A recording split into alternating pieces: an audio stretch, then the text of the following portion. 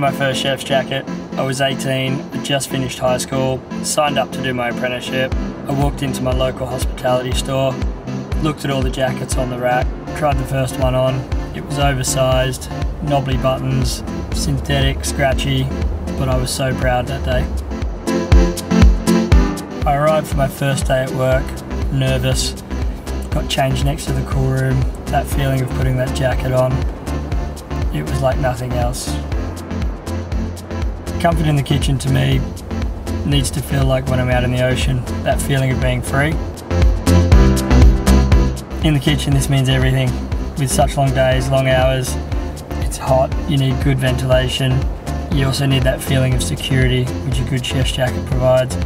You also need to be agile and unrestricted, just like I do in the ocean.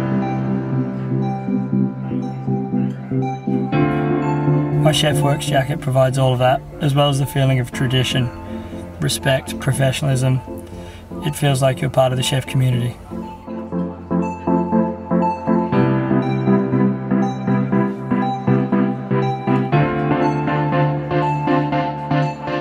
So when I'm not at Drake Eatery in Bondi, I'm usually out surfing, chilling in the water, hanging around Bondi, going to local places. You really need to find that work-life balance.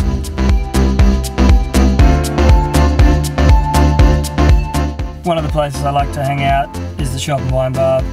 Mikey, the owner, he surfs as well. We hang out. It's a place I feel really comfortable, just like when I'm in the kitchen, wearing my Chef's Works jacket or out in the ocean. My go-to for comfort in the kitchen from the Chef's Works range is the Springfield jacket because of its lightweight, cool vent fabric, and the Austin bib apron for its durability. I'm Ian Oakes from Drake Eatery in Bondi.